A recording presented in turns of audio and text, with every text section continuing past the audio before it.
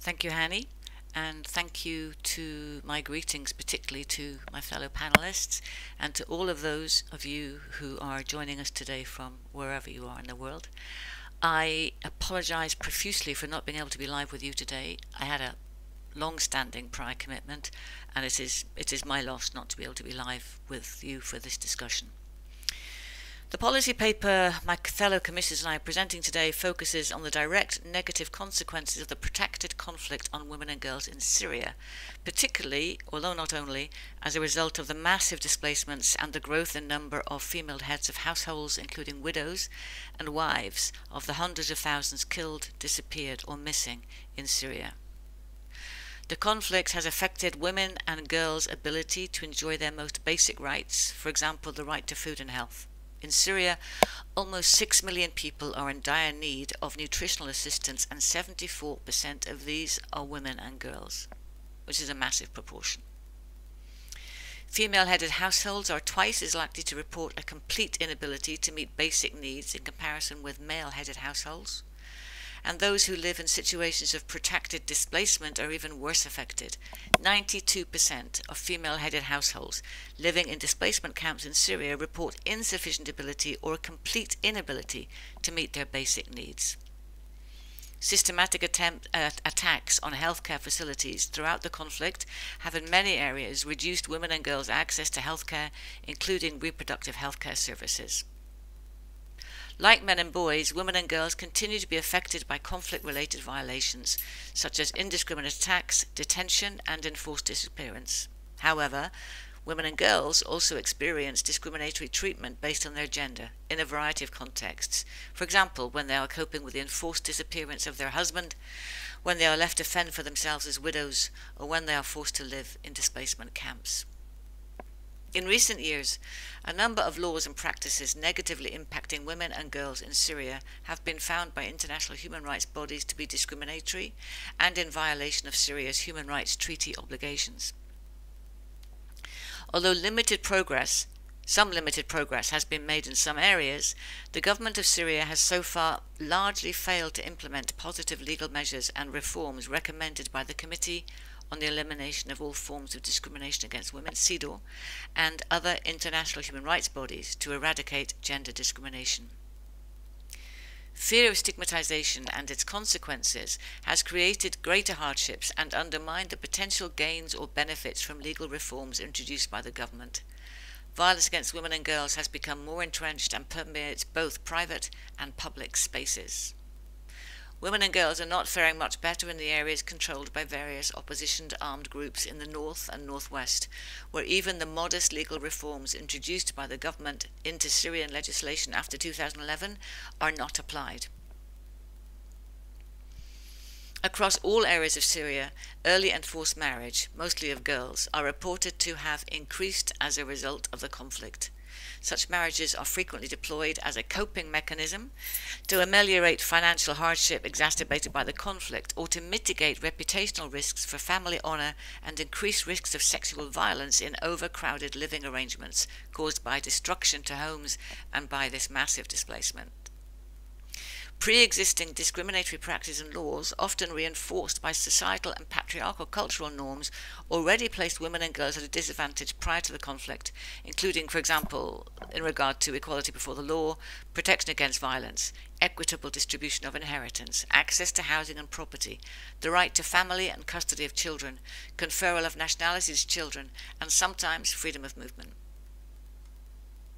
In a conflict scenario, the legal and societal discrimination is negatively impacting women and girls in new ways and needs urgent attention from the government and indeed from all those in authority in different parts of Syria. While both men and women in Syria have been subjected to enforced disappearance, the vast majority of those disappeared are men and boys. As a consequence, tens of thousands of women across Syria continue to search for their spouses who have gone missing or forcibly disappeared, primarily, although not only, by government forces. Many women lead the work of victims groups, advocating for the release of detainees and clarification of the fate of those missing. The women, the wives and family members left behind remain in emotional and legal limbo, unable to settle key aspects of their lives. Under international human rights law, the cumulative emotional suffering of family members of victims of enforced disappearance is recognized in itself as cruel and inhuman treatment. Access to housing and property is particularly complex for the increasing numbers of widows and other female heads of households, including those whose husbands have been forcibly disappeared. The challenges relating to their access to housing are exacerbated by cultural norms paired with discriminatory laws governing the distribution of inheritance. NGO sources estimate that the percentage of women in Syria who own residential property may be as low as between 2 and 5%.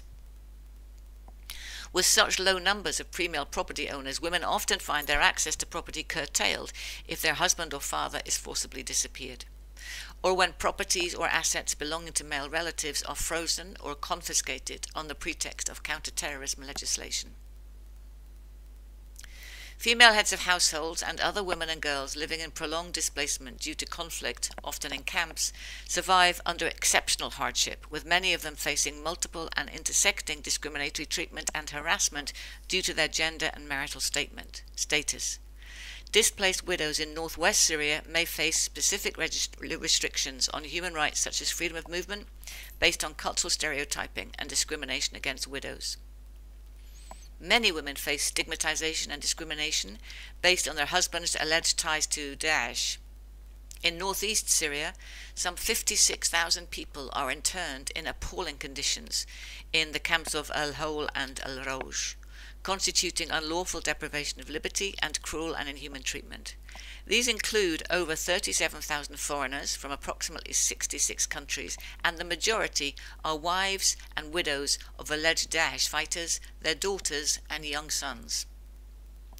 In 2023, the Commission found that the form, severity, duration and intensity of the physical and mental suffering inflicted on people in these camps may amount to the war crime of committing outrages upon personal dignity, in particular humiliating and degrading treatment in relation to each interned individual. As a consequence of the conflict, although statistics are unavailable, information collected by humanitarian agencies indicates that Syrian children frequently lack civil documentation or ID documents and are at risk of remaining unregistered and, in practical terms, stateless.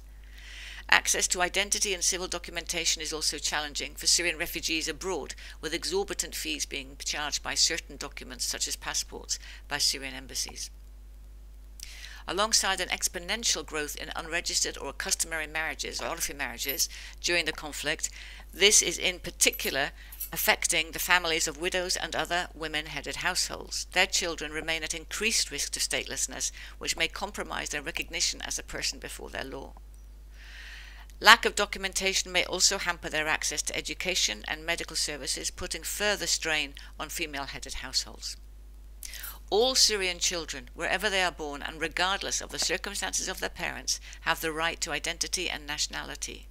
The government, as well as de facto authorities, should urgently take steps to further facilitate the issuing of official and recognized identity documents for children in all parts of the country, including children in women-headed households, and as well as those abroad, to ensure Syrian nationality for those children who are not yet registered as such, in accordance with Syria's obligations under international human rights law.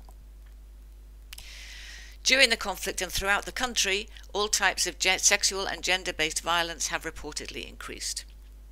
As rape may constitute torture, the United Nations Committee Against Torture, CAT, like CEDAW, has urged Syria to amend its criminal legislation with regard to a number of forms of violence, particularly affecting women, to bring its legislation into compliance with the Convention Against Torture, such as criminalization of marital rape and domestic violence. These recommendations remain largely unimplemented, notwithstanding commitments that the government of Syria has made. The almost complete absence of protective measures for victims, such as shelters, coupled with stigmatization and prejudice against survivors, makes it exceptionally challenging for survivors to achieve justice. To achieve accountability for such crimes and violations, more must be done to eradicate stigmatization and negative stereotypes of women in all spheres of society. Victims of gender-based violence must not be met with prejudice or shame. Awareness-raising efforts targeting the general public and the educational system, the media, and religious and community leaders must be not restricted, scaled up across Syria, and not subject to suspicion, which is the case today, unfortunately, in areas under government control, as well as areas controlled by armed groups, and this needs addressing urgently.